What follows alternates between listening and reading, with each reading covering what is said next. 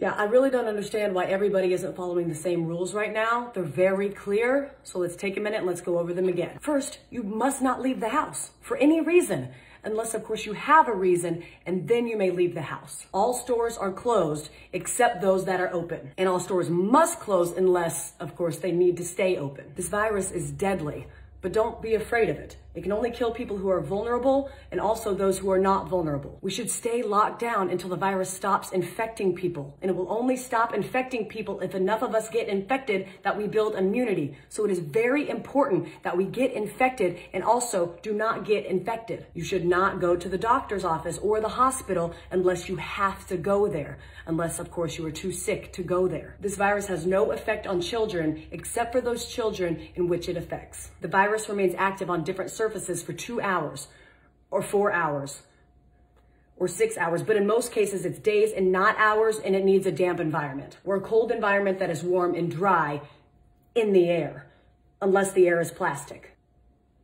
Schools are closed, so you need to homeschool your children unless you can send them to school because you are not home. If you are at home, you can school your children using various portals and online classrooms unless you have poor internet, more than one child, only one computer, or you are working from home. Baking cakes can be considered math, science, or art. If you are home educating, you can include household chores within their education curriculum. And if you are home educating, you may start drinking at approximately 10 a.m. every day. If you are not home educating children, you may also start drinking at approximately 10 a.m. Masks are useless at protecting you against the virus, but you still need to wear one because it can save lives. And in some cases, it may even be mandatory, but also maybe not. You must not go to work, but you can get another job, at which point you may go to work. Stay home. I don't know how many more celebrities we need to have tell you how important it is to go outside and take care of your mental health. There is no shortage of groceries in the supermarket. There are simply many things missing. You don't need to go buy a bunch of toilet paper,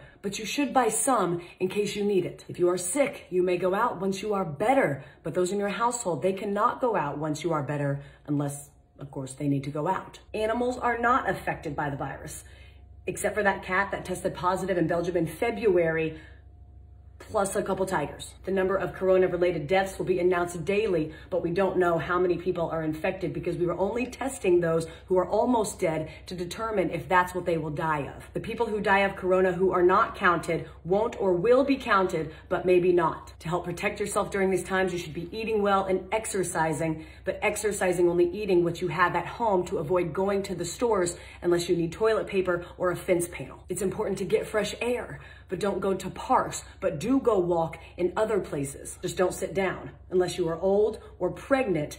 But if you do sit down, don't sit for too long. Unless you are old and you are pregnant, in which case you need to sit down. But if you do sit down, don't eat unless you've had a long walk, which you are allowed to do if you are old or pregnant, except for times in which you aren't. And finally, no businesses will go down due to coronavirus except those businesses that go down due to COVID-19. I hope this cleared up any questions about what we should and should not be doing during this time. Please educate your friends and family with this information so we can remove any and all confusion surrounding this time.